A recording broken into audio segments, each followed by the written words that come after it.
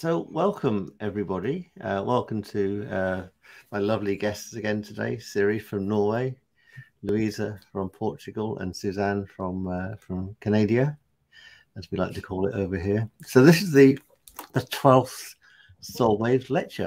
As I said before, I think lectures is very it's probably over egging what they're about, because they're just becoming conversations. But mindfully today and timefully, we discussed, or we agreed to do this on the winter solstice, this turning point between getting into the dark and coming out into the light. It takes a few days for it to come into the light again, which is interesting. But this point on the, we're all northern hemisphere, this point where our days start to get lighter. In the southern hemisphere, it reverses, obviously. But welcome everybody. So yeah, and I guess also this is it's the 12th month as well. So obviously with Louisa, you're our resident astrologer, so I'm sure you've got some views on it. Siri, you've got the dark at the moment. You're in the darkness because up in the Arctic Circle, it doesn't get light at all. And how far are you, Suzanne, from the Arctic Circle? Quite low. We're just on the north. We're north of the 49th parallel. So if you think of the Canada and U.S. border we're a little bit that. We're northern shore of Lake Ontario. So it's so would that be like about Scotland over in that, or that kind of area over in the UK? 49? I think Scotland's actually further north. Is it? Okay. Yeah. So Canada is actually longer than it is wide. We think of it as being wide this way, but in fact, this way is longer. Yeah. It's a big country, very, very big. So before we talk about the day and what's going ahead now, could you share with me what your highlights have been? I'll start with Siri. What's the highlight of this last orbit of the sun been for you? Did you get that, Siri? Sorry, I didn't. You chopped up, all of you. Okay. Rose and then so the question was talking about we're talking about. I want to talk about the day and the significance of the solstice and what our plans are for the next orbit of the sun. What's your highlight been from this last orbit of the sun? I must say, speaking to you, that the creation of the tarot standing deck will be the highlight for me, because that, to me, it represents personally the evolvement and rebirth of me, and coming to my 49th this year was really a big light point in my life. So that, and also gaining some clarity about how I want to create my music, and also change a bit from being or keep losing you. I hope you don't lose me. So that would be the memorables from this year. Also, fantastic. Peace and quiet returning into our family. Indeed. Well, I don't know. Like me, this is the last creative act of this year before I go into holiday as well. How about you, Suzanne? What's been your highlight? It's been a huge year for my family, very much grounding. Some severe illnesses that were miraculously cured, finding family members we didn't know existed, losing my mother. So it's been at the ripe old age of 100. But it's been this flow of generations and this flow of grounding. So for me, it's been a very important year, and a new baby on the horizon, which is just so exciting. So all things come, all things go, you know, that's been very, very fluid for me. Also connecting with you more and with Siri and finding sort of what's next for me, connecting with the psychic community, of which I've always been an involuntary member. So it's been a great transition. So I'm so glad we're doing this on the solstice, because for me, it's a great roll around. So the brightest stars shine on the darkest nights, which right now is now, right? So yeah, it's been a great year, fabulous year, insane year. There you go, Louisa. Well, before I share actually how I've been over this last month, I'd like to share that today's date is interesting. You know, like Tom, when I first met you, we were getting ready or thinking about like solstice, or 20th of the 12th, 2012, or the 21st of the 12th, 2012. Yeah. And of course, we've actually got the same numerology today. Instead of it being like 2012, it's 2021. Yeah. The numerology today is the 21st, 2 + 1 is 3. Of the 12th, 1 + 2 is 3. Yeah. 21, 2 + 1 is 3. So we've got a 333 number today, which I think is quite interesting because I love power numbers. You know, lots of people see 33s or 22s or 11s, but you know, we've got a 333 vibration, and it's the same vibration that we had back at the time that we were possibly expecting the Great Awakening to happen, you know, all those years ago, and we've actually had to wait a little bit longer. But it really does feel like we are kind of right slap bang in the middle of the Great Awakening right now. It feels like there's a lot going on, and in this last month in particular, I've craved the dark. Actually, I stopped doing videos. I took my YouTube channel down to hide it, just because I wanted to go into hiding. And for me and a lot of the clients I've been working with, the big question at the moment is why? Why am I here? What am I doing? What is my why? The thing that gets me out of bed every day, like why? And really getting sort of to the core of who I am. And then as I was getting a bit clearer about it, and putting my YouTube back to how it was, I had the awful experience of realizing that I'd lost all of my subscribers. And then I was like, well, that's a dark night of the soul. I've been working hard to build up my community.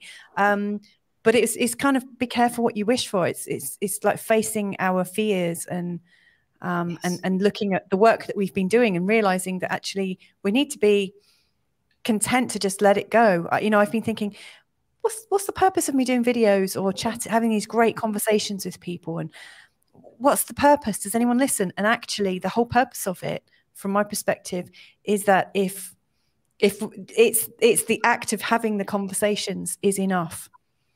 If people watch, that's fantastic. If nobody watches, it's still a creation, and it is felt in the collective somewhere. So I've come full circle. That's a great realization. And our solstice is happening in London time, and in Lisbon time, it goes live at just before 4 o'clock this afternoon. Right. So yeah, it's exciting. I think there's some big change coming. Yeah, interesting. Well, I've got 2 questions actually asked in the Soulwaves group in the week, and I think one of them relates to you 3 on the basis that I don't have any of these things called children. And this is a question from a wonderful lady I met this year, Jade Evans, and she says, this is a question for us: do we need to be concerned for the future of our children? What can we do right now to support our children with everything that's going on? And my intuition on this was that I think they've got it more stuff than we have, so we'd have to worry about them at all, really. But as mothers and grandmothers, what do you think of that question? What do we need? Do we need to be concerned for the future of our children? I think we need to tell them the truth. Yeah. I think we need to let them know that the universe provides, and they are in for a heck of a ride.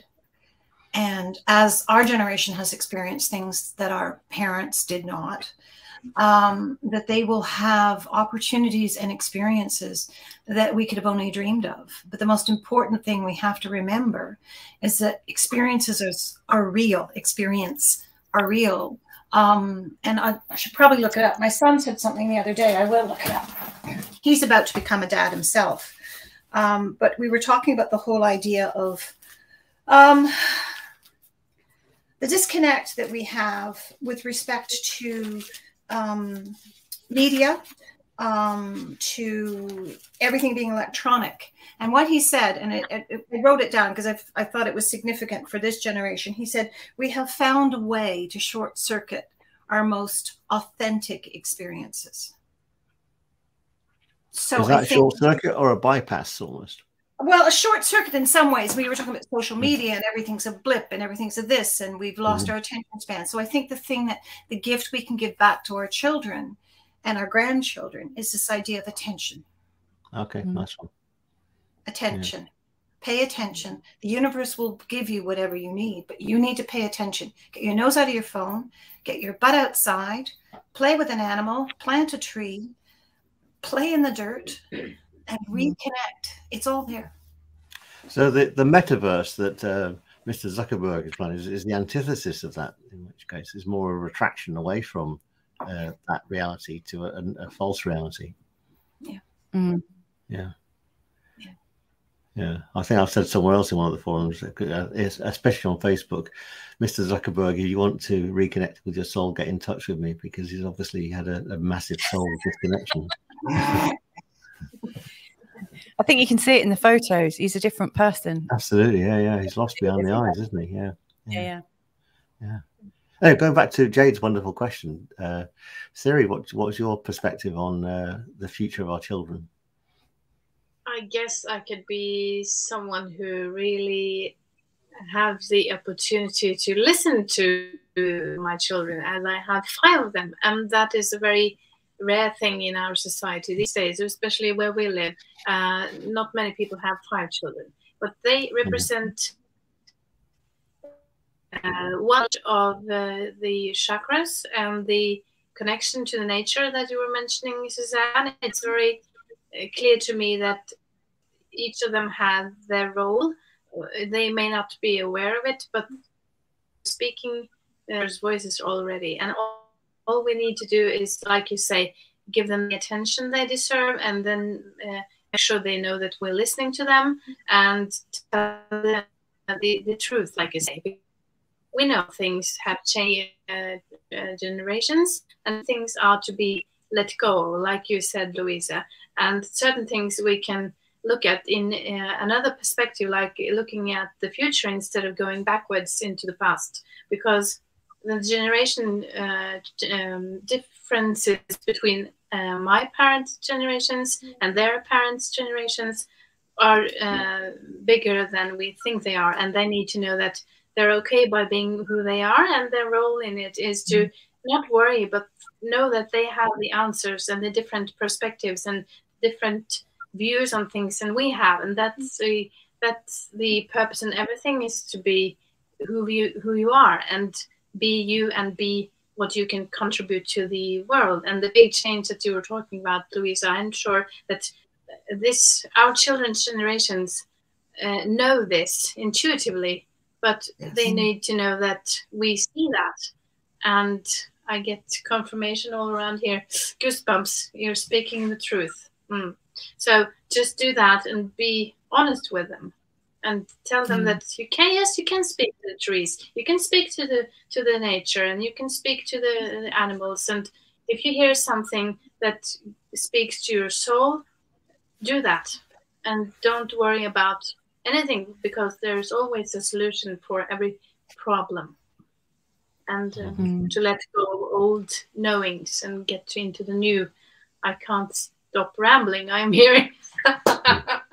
It's important to get them to know that they're really, really important. This generation is really important. Well, I've spoken to some of your children this year, Siri, and I know I knew your children, Louisa, when they were tiny. I haven't really spoken to them as people yet, but I know that they're all old souls and older souls than the people that are older than them, which is kind of interesting. Have you got the same thing going on, Suzanne, in your world? Oh yeah. Yeah. So they're actually all they need is almost a modicum of support, really, from an understanding and a guiding hand to some extent. And obviously, they need the bank of mum and dad as well. Yeah, I mean, this is one of the things I worry about the most, is because my children, like, what's the age of your youngest child, Siri? He's 12 this year. Yeah, and my eldest is 10, and they go down to 3, and so I'm at a slightly different stage, which is my children aren't really able to look after themselves right now. My eldest is getting to that stage, he can make a cup of tea now, and he can make a sandwich and do a few bits and pieces. And over the next couple of years, he's going to go through quite a few big changes. But so I've got 3, 5, and 10 at the moment, and my biggest concern or thought is that how can I keep them safe in this world where it looks like there are people that want to elect them for particular things that I want to have a choice over. I certainly don't want my children to lose their choice over things. So I'm trying to raise them in such a way to give them the choice to breathe and think and be themselves. And as a mum, I've been panicking over the last couple of months because it's felt like the world is encroaching on our privacy and our rights to raise our children in the way that we want to. And so this is something I've been paying quite a bit of attention to because I felt that my role as a mum was to give them that space to express themselves. And what's been coming through for me is actually kids pick the families they want to go to. Yes. They know what they're signing up for, and they might not consciously know it when they come, but they've got all the skills almost like written into their DNA, and they've got all of our experiences written into their DNA. I really believe that the genetic memory of all of our ancestors is captured in our DNA. And all they need to do is to trust themselves and to feel the reality of the knowledge. I mean, that's how I gave birth to my children. Like leading up to each birth, you know, I was connecting in, like going deep inside and saying, I know that every female ancestor that has helped to birth me, I know that wisdom is somewhere inside me. And that was what got me through. And so right now, even though I have these wobbles every now and again, I know my children have chosen to come to me and to come into this world at this time, and they will be okay, just like we are. And they're having their journey. It's not for me to prevent them from having difficult experiences. I'm just trying to put those off until they're old enough to deal with it. But you know, there might come some trauma that I can't hide them from, or they might surprise you. Yeah. Oh, they're very level-headed, actually. Carl and I are very sort of emotional. They're very level-headed. So, in fact, I'm learning more from them right now as ever. Teachers, yeah.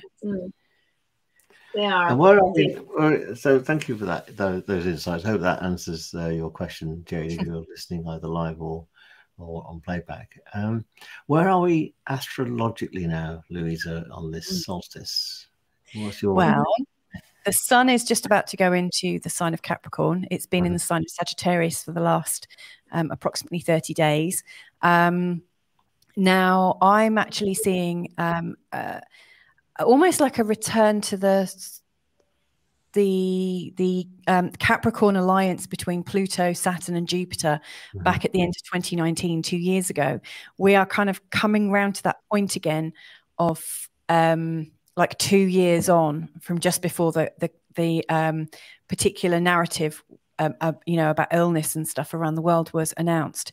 And the planets have all separated. So Pluto, Jupiter and Saturn were tight together, showing the start of something new that had to do with survival, life and death, that had to do with spreading and dominating, and that had to do with legalities and structures and things like that. And we are now just going into literally in 9 days' time. Jupiter is completely in a new sign, in the sign of Pisces. Saturn is in the sign of Aquarius, and there's sufficient amount of space between them that we're going to start to notice that this story starts to change and evolve. Jupiter going into the sign of Pisces is a return of our intuition. Our intuition is being knocked off and knocked out for the most part, because fear overtakes that, and it prevents us from really connecting in. Obviously, for those of us, everyone here who's really super intuitive and tuned in, it's actually got stronger for us, I think, because we've recognized this and we've sort of practiced our skills.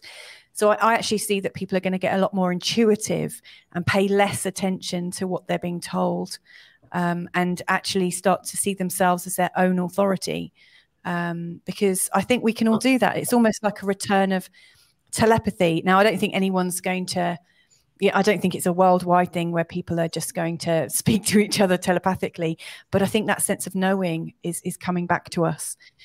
And I think that's important. And right now we've got this very strong conjunction between Venus and Pluto. Now, Venus is the great healer. She's flowing. She's about generosity and compassion.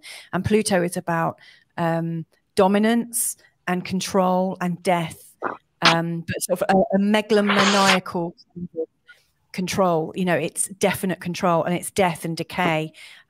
Pluto is fantastic because, you know, if we yield to the idea of death and dying, that's where all the stuff comes out. You know, that's where we resurrect. So there's this very strong theme of resurrection. But Venus went retrograde just 2 days ago in a conjunction with Pluto. So Venus is giving us the chance to rewind some of this narrative, rewind the ideas of death and dying, but actually visit it from a place of love and compassion and connection. So irrespective of what we're being told by our governments to do, you know, with distancing and that we can't trust each other to keep each other safe and things like that, I think that's going to unravel quite quickly before our very eyes. And Venus is retrograde for the next 5 weeks. When she goes forwards again, by the 2nd of March, she will have gone past Pluto altogether. So I think this time between now and the 3rd of March, the 2nd and 3rd of March is going to be pretty insightful. And also during that time, Mercury's going retrograde too. So we are, the retrogrades, when they're in the outer planets like Pluto and Neptune and Uranus, it's about unwinding things and thinking about things from a different context, from a generation or from a population. But actually, with the Venus and Mercury, they're personal planets. They affect us all individually. So we are unwinding our own context and then reforming it. So I think this is actually a very powerful time. And like we're saying, this is the longest day of the year, the longest night of the year, sorry. And the context is the light is returning. I think it's powerful. I'm very excited. Well, that actually leads me very neatly. Thank you for that insight. The insight, I should say, Louisa. That leads very neatly into the next question that came up. This is from Maya Francis, and I recommend everyone pops over to Maya's site and finds her free new meditation called The Void, using the music from yours trivia as well. And I've not heard it yet, but Siri, you told me she did a fantastic job of it. She asked a great question. What 12 unexpected things? Yeah, she said, what 12 unexpected things should we expect from 2022? And that led me to think of the meditation. The last meditation in the Insertions album, the Meditations on Numbers I just did, was how you channel each of the individual counselors. And the answer I've got for this one, but I'll run around all three of you as well, is that actually all you need to do is ask a counselor a month or a month, starting with counselor number 1, to show you something unexpected. And it'll just pop along. I'll run you through a couple of interesting ones. So in the meditation I've just published, I go through a procedure where you can channel each of the individual counsellors, or indeed a combination of the counsellors. So what you can do in January, if you like, or from this solstice to the sort of 29 days in, you could say, well, what could I do to bring more unity my way? In my life, and then you're shown it. So rather than you then trying to find it, you get the counselors show it you. Sometimes they show it you before you've asked the question. It was just right in front of you, but you didn't spot it. Then in month number 2, you can ask about could you show me where there's a disparateness in a discontinuity in my world, where 2 different things are in play that could be done, could be brought together into one. So that could actually be just 2 things that are at odds with each other that then get resolved, or it could be the 1 and 1 equaling 3. You know, the stuff that I'm working with Siri on, where she does some amazing card designs, and I'm writing the book that goes with it that shows you how to overstand anything. That's an example of the 1 and 1 equaling 3. So if you just run through what each of the counselors can do for you, the numerology of the 1 to 12, and you run through that through the next 12 months, that could be a way of inviting the unexpected in, or being shown the unexpected. What are your thoughts on that? I think that sounds fabulous. I think it's a great, fantastic. Yeah.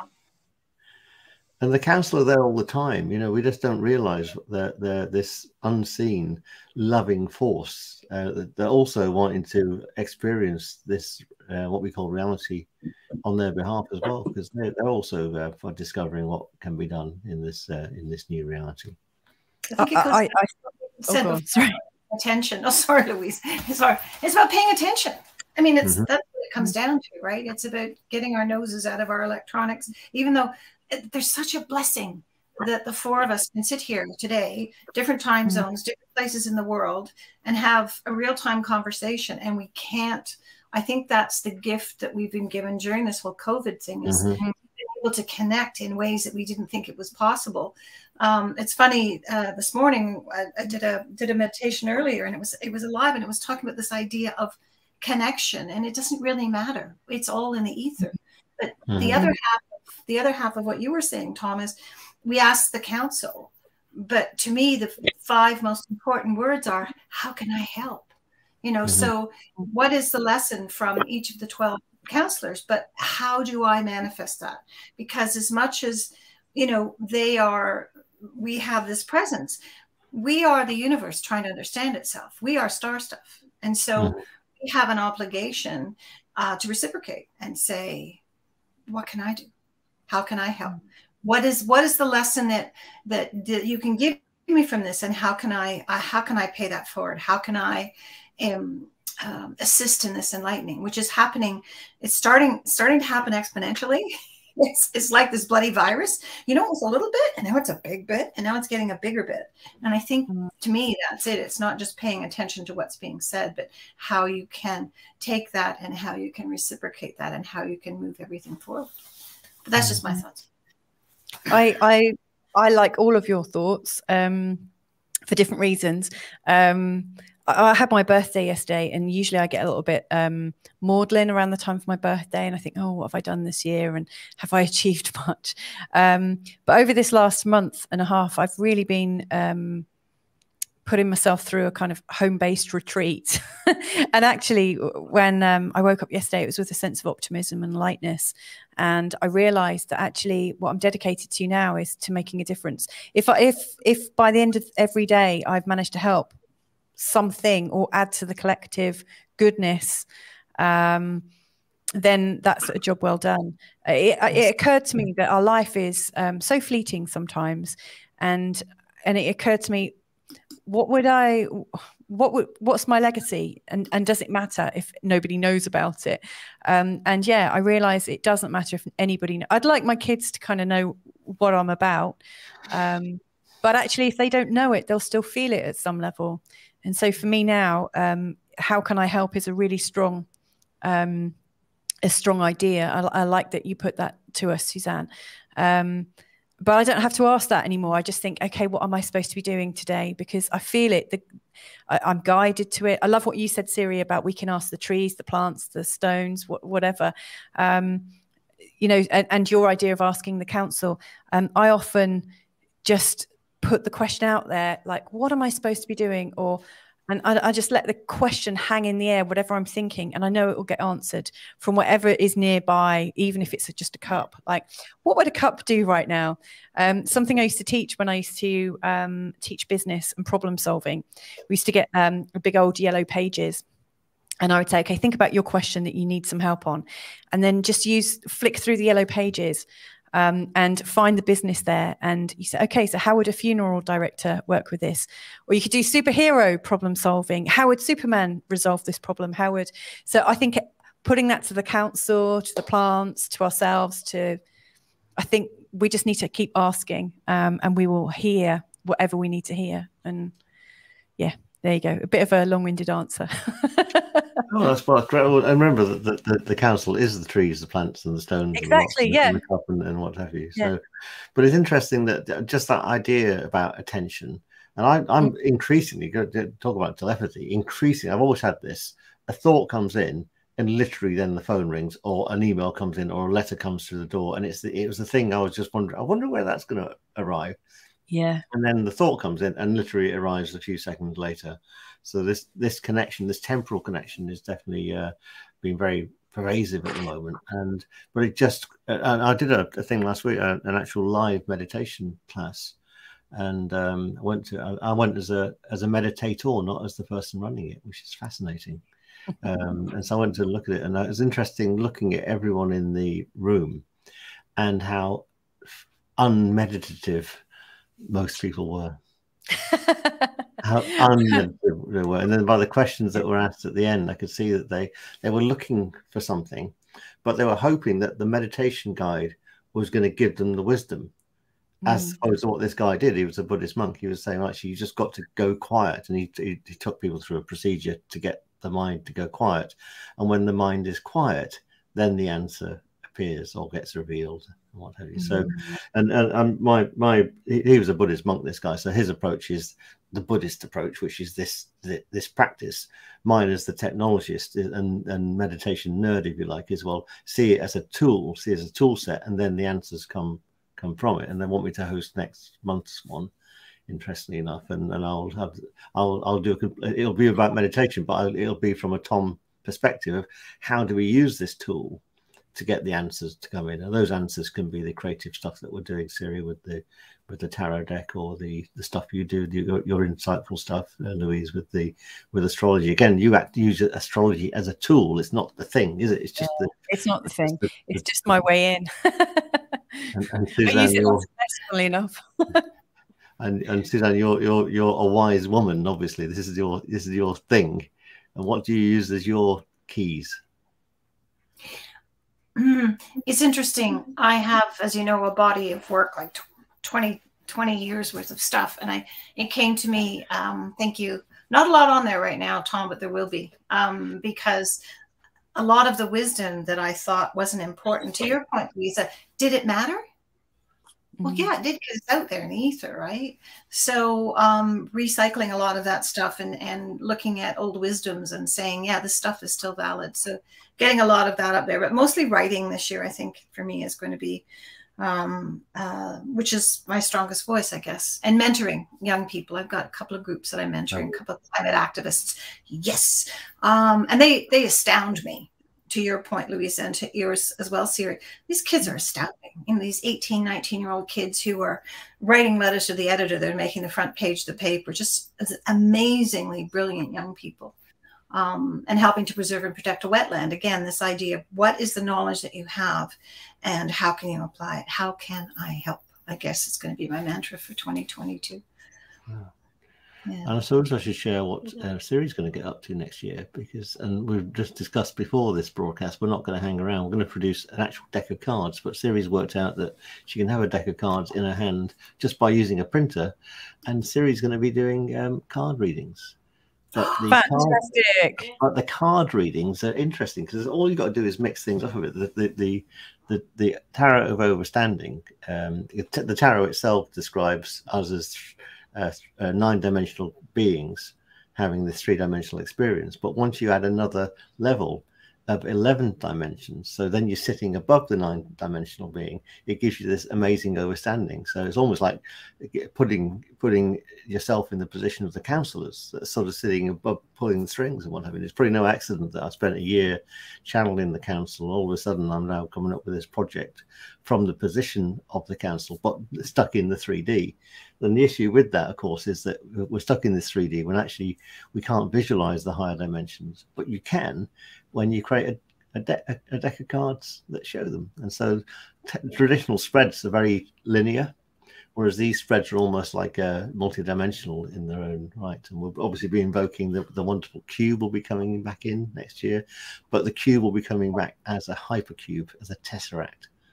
Siri does this amazing drawing that shows how this looks like, and that's the master key, isn't it, in the card, showing how actually we're not just sitting inside a cubic arrangement, but also in this hypercube arrangement. How do you actually describe that in words? Very hard. But when you've got an amazing artist like Siri, she's actually drawn it, which is just absolutely stunning. So the multi-dimensional card readings, which gives you another perspective on the world, is coming your way next year. And talking of which, we should also explain that we're going to have a month off in January, and then we're going to be coming back and having sort of conversations about overstanding from February onwards. So you're more than welcome to join in with. So how do you overstand something? What is the overstanding? And I've always challenged you, haven't I, Louisa, to say let's rewrite astrology from the perspective of other positions in the cosmos. Yeah. And so then you get an understanding of it. Yeah, I mean, astrologically, we can sort of play around a little bit. So for instance, some astrologers, like we use a geocentric model with the Earth in the center and all the planets around the outside, but some astrologers prefer to use a heliocentric with the sun in the middle and the planets around them. And I actually prefer to use all these different tools at different times according to what someone wants to know. But I think by putting yourself in a position of the heliocentric astrology, and where the sun's in the middle and the Earth and the moon are appearing in the same house, basically, because the Earth is like the moon is so close to the Earth in our model and our understanding. What we realize is our emotions really are of no consequence. We all of a sudden the chart is not about ourselves. You know, we're born into a whole system, and we can see our context from being a citizen of something much bigger than ourselves. So yeah, we can have a lot of fun with that. Like, I mean, I think earlier, did I do a Mars one for you? I think I did, didn't I? You did, yeah. So I think we could, you know, we can really look at it from some, you know, we can just really expand. I've also been looking at the idea of the 13 sign zodiac as well, because some astrologers use a fucus, which is a star sign or a constellation in between Scorpio and Sagittarius.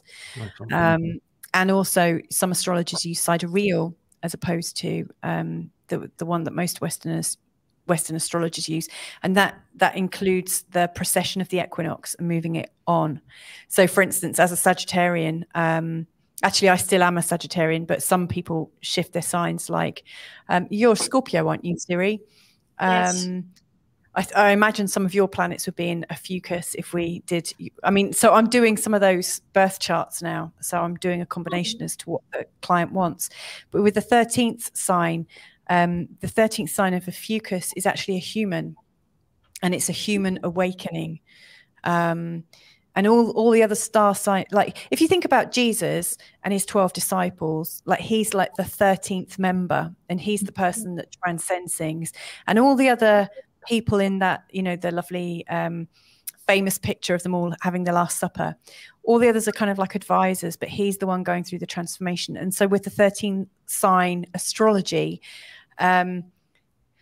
you've possibly got the vehicle to find out your ascension plan or your resurrection plan. So, you know, with the 12 sign zodiac, it shows almost like a mundane version, but with the 13th, it's showing possibly your route to transcendence. So I just think any way I mean, it's essentially a model, you know, and I just think we can apply different models to get different understandings. That's my astrological overstanding. And of course, putting in asteroids as well, which are other cosmic bodies.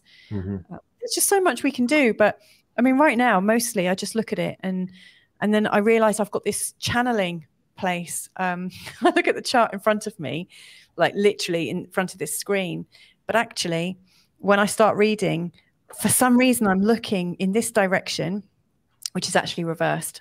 So it actually looks like I'm going in this direction. And I'm looking beyond the computer. It's almost like there's this floating portal always about arm's length away on my right-hand side. And as I look into that direction, I feel stuff come to me. And I think we've all got... Don't need to create a metaverse because we're already in one. Yeah, we are. Definitely. Yeah. Having said that, the other thing that came up with this meditation class I went to was people saying how evil the internet was, and I said, well, the internet can be used for good things as well. So mentioned like the wonderful Insight Timer app that gets everyone meditating for free every day, and these conversations that we're having, and also with Mark Zuckerberg's version of the metaverse, you can do good things with it as well. Definitely. Apart from gambling and porn and all the things you'll be on it together, the initial killer apps. I mean, just stay away from the cat videos, right? Exactly. I like cat videos. I'm really grateful for the period that we've just been through, this 2 years, even though it's raised a lot of fear in a lot of people. I realized as I woke up on my birthday yesterday that I wasn't sure if, 2 years ago when I heard about what was about to happen, I thought I'd never see my parents again. And I haven't seen them in the flesh since then. But we've got a much better understanding of each other. We've had the context to have much deeper conversations with each other, and they haven't always worked out very well. So we've been sharing views and kind of like coming up against each other. But I'm actually grateful, because without the context that we've had to be living in, I wouldn't have had this chance to expand with my parents or go deeper with my own children.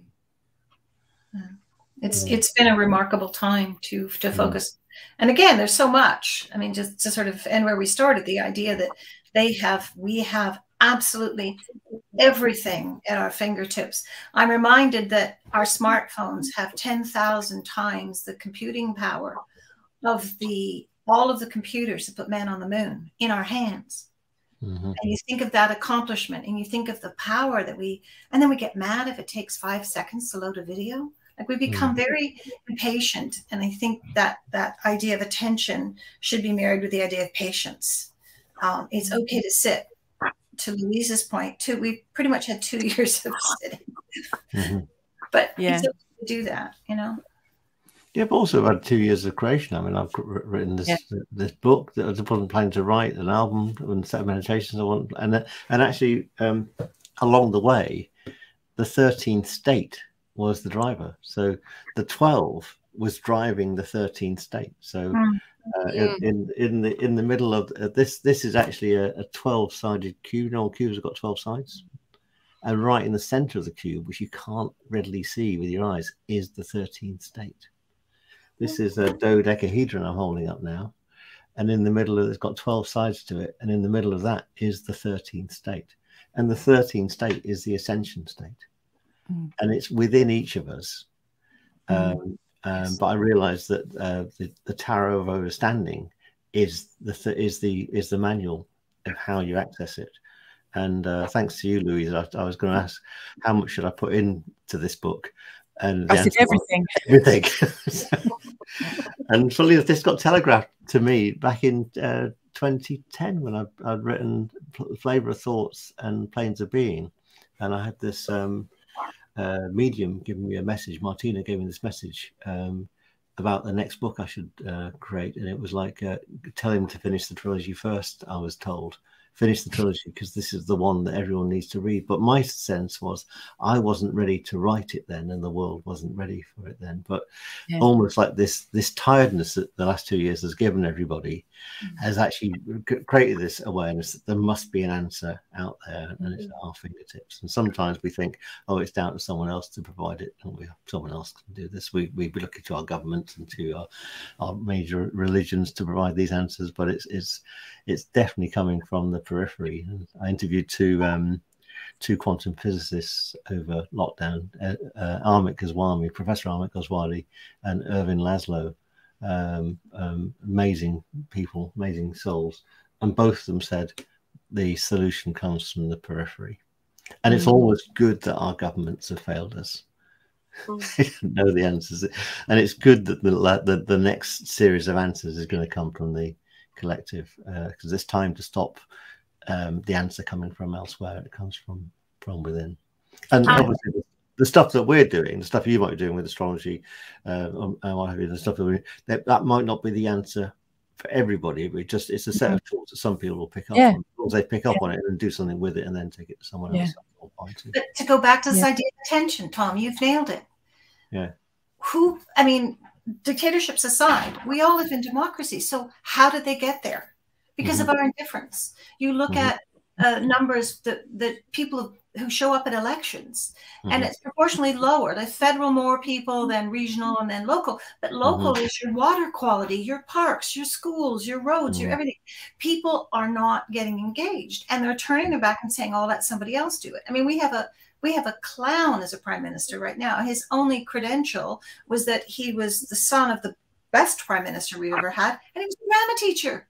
I mean, what? You guys have a buffoon in the UK. I don't know what your governments are like, Louisa and Siri, but we have not been paying attention. We have not been stepping up. We have not asked that question, how can I help, when somebody else is doing it? You know, and I think that's just, I mean, spiritually, as a planet, as an evolution, absolutely. but it starts right here saying that idiot's in power because I didn't vote, or I didn't pay attention to my vote, or I didn't care enough about governance of how my country's run to make my views known before that idiot got into power. And I know that's really practical, but it's all part and parcel of this bigger picture of transformation, I think. Well, we had a by-election in the UK recently, and they overturned a massive majority, all because of the buffoon you were talking about. And so my hope is that this period will galvanize so many people to say, right, now I want to vote the right sort of people in. And you only need we're talking about the children before, you only need the children to be galvanized, who are completely tech savvy, and they will tactically vote, get the right people in the right places, and we can end up within just 2 or 3 years some really good governments in the world. And you only need 1 or 2 really good governments to show other people the way to go as well. Obviously, more women in power. There's discussion in Canada right now about lowering the voting age to 16. Yeah. Wow. What a change. What a change. Yeah. I have a comment to all of that. Oh, sorry. No, but so the point being, if we've got any knowledge inside of us that's of any use, get it out there in the next year. Whatever format you can get it out. Sorry, you were about to say something very poignant. I've been listening to you now for a long time when staying quiet, because it started with you, Louisa, saying the light is returning, and boom, I was asked to draw it, and the rest of your messages now has been all about the same thing. So I have a counselor working through me, or several, and the message is the light is returning. Make what you want out of what this is, but it's a light penetrating into the darkness, and it's a spiritual color of purple, the overstanding color, Tom. So this is the message I got for everyone. So I don't have words. This is it. Wonderful. And it's connected out as a post. Do scan that in, and we'll post it underneath the and whoever wants to have one of these printed, they can do that. So it's a part of this lecture today. And has anyone spotted the 3 lights above Siri's head? Yeah. Yes. There you go. 3, 3, 3. Exactly. So it's all happening. The sign's just there. I was even told this year that about my time management materials, the mindfulness-based time management is actually, it's attention management, your tool set. It's an attention management toolkit. And where the attention goes is where the energy flows and all that kind of stuff. And actually, and where your attention is dragged to is the thing to be done. So going back to answering Maya's question again, what are the 12 unexpected things? The 12 unexpected things are there. You just have to pay attention to them, or when they appear, pay attention to them, and then they'll appear. I've got something I'd like to add as well to Maya's question. I've had this sense kind of arrive in me a few times, and yesterday was one of them. Right now, we don't necessarily need to know where our beautiful talents need to go. I do agree with Suzanne that, we're all standing up and showing up in our worlds right now. And I think that's actually all that's required, is that we show up in our different and unusual and also similar ways. It's important that we show up in our intention and have the intention that we are adding something good to the environment that we all live in, whether it's etheric or physical. But we don't necessarily need to know what changes need to occur. And my sense right now, I've been updating charts for people and like writing the dates of the next readings I'm doing. And I realize I keep stopping. I'm pausing between March and May. And at some level, psychically, I can't get beyond March or May. And I started to think, oh gosh, maybe I'm going to pass away or something in that time and I can't see beyond it. But I don't think that's it. But I think we are going through a collective change at some point early next year. And my sense is all we need to do right now is notice what we want to be contributing. And it might not all come together right now, But as more and more people are standing and showing up in their world in the way that they are, at some point it's all going to click. And it doesn't need to click right now. We just need to practice our skills, because when it does, like if we were to start making these plans and I say, well, Tom, you and I work well together in this way, and Siri, we've yet to work together, let's do this. If we start making these plans, by that time that date comes along, it's already going to be outdated, and it won't be fit for purpose. What we're planning right now is fit for purpose in the moment that we're doing it. And so actually just know your intention, because when the time is right, we are all going to come together, and we're going to all of a sudden marvel over how all of our intentions are slotting together. Now, and interesting. Well, that's brought two things to my attention. First is my attention was drawn to the fact there's a comments button in this interface, and there were 9 comments. So I've got to look at the comments. So thank you, Pamela Collard, for making this. Thank you, Maya, also for being here, and thank you for that wonderful question. And there's a couple of other people, I can't see their names because you've got to click on something on Facebook so your name comes up. But the other thing that you brought my attention to, Louisa, when you said that, was this shift between March and April. And for ages I've known about the awakening of the Earth consciousness, and I knew it was imminent. And the two things happened when that happened. One for the Earth consciousness, for Mother Earth to become self-aware. That's one of the things we're here for. We're the agent, or we're like a catalyst. At the moment, Mother Earth has this self-awareness through us and the whales and the dolphins and the octopi and all the other animals that have got an amazing consciousness that we don't recognize. But she herself is going to become self-aware. And that's when the duality is replaced by the triality. And we've been banging on about the number 3 all broadcast.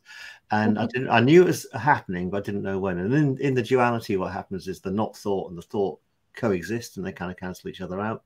In the triality, the thought, whatever the thought is, actually manifests. Now, the reason we've been kept away from the triality happening for so long, because it's bloody dangerous in the wrong hands, because whatever you think will manifest. But we're coming to a point when the manifestation can happen safely in the right hands. And in that you have the not thought, you have the not thought, the thought, but also the intention and the attention, and it's that manifests, not the fear or the desire, if you know what I mean. That sounds a bit convoluted and whatever. Anyway, so that now I realise it's happening, and you just said when it's going to happen. Actually, going to be the spring equinox, isn't it? Or I don't know. We can name. Yeah. Wow, wonderful. So that's happening. But also, what's happening when you move into the duality, when you move into the triality, the duality can still exist.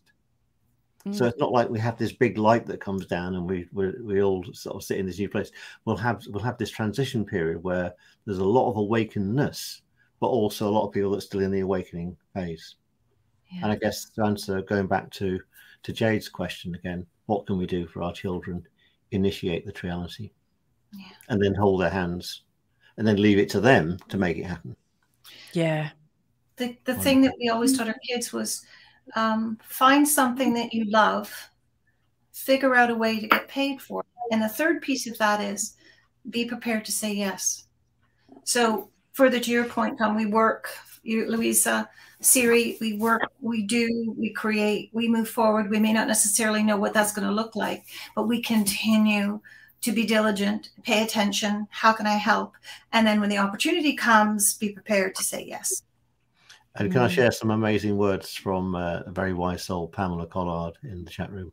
Allowing our sovereignty to arise is a beautiful, organic, and orgasmic process. Yes. It does not need to be pushed. It is already happening. So we don't have to do anything about this shift in March, April. We're just there to observe it and enjoy it and marvel at it when it all transpires. Wonderful. So I can see these conversations have got to extend into the new year, and there's lots of angles. I was talking to Siri before we had this conversation, because this overstanding project is kind of ours. But I can see that even though you, Louisa and Suzanne, have not been part of the creation of that project, you and indeed Pamela and Maya is listening in, and other people aren't listening in. I'm going to just widen the scope to say that I think every one of these broadcasts next year, then we should bring other people along to share their overstanding as well. because I think this is kind of the theme. So next year is the year of overstanding, not for anything else, isn't it? Wonderful. Well, and thanks. Well, Louisa, thanks again for reminding me about the number 13 and 333. And of course, you know that 333 is my magic number as well. So. Oh, I didn't know that, but yeah. Yes. Well, what got me into this world was writing 100 Years of Ermintrude. And and I wrote it in 33 stanzas. When I did the audio version of it, I made them all 33 seconds long. Then this amazing earth angel, Wendy Salter, said to me afterwards, what's your birth date? And I did all the dates of my birth up when they come to 33. and then when we're doing our Christmas cards this year, because we've moved house, we weren't expecting to in the middle of the year. I looked up at Wendy's address. I've only moved about 10 miles away from where she lives. And I thought, well, there's again attention. This amazing earth angel, Wendy. I must get back in touch with her after a gap of about 12 years now, which is important. Anyway, so listen, thank you everybody for all your wisdom throughout the year. It's been absolutely wonderful. I'm wishing everybody, my 3 guests today, fantastic Christmas, wonderful turning point. We're at the turning point right now. And what's overturning? There must be something even better about overturning, wasn't there? So, and great Christmas. Keep away from the deadly O virus. It's not that deadly at all. It's only deadly in the mind. Only deadly if you let it be so. Don't let the fear get you. Don't let the bastards get you down. And it seems to affect people that believe in it. It's a bit like Father Christmas. Really well, I think all dis-ease does that, doesn't it? Yeah. And it is scary. It really is scary, if you think about it. But and fear, and that's the beautiful thing about the triality. We move to this new phase where those things can't exist. They have to, and the light overtakes the dark. It always will do. So I love that. Not only are we at the age of enlightenment, but we're also the end of endalkment. How about that? Yes. I love that. There you go. It's all happening soon. So take care, everybody. Thanks for all your support and assistance over the year. I can't believe that we started this. We started this in January. 12 of these we've done now. 12 meditations, 12 ambient tracks, all that sort of stuff. And I've got to say, thank you to the moon, because without you, I wouldn't have done it. Blessings, everyone. Take care. Blessings to everyone. Lots of love. Love.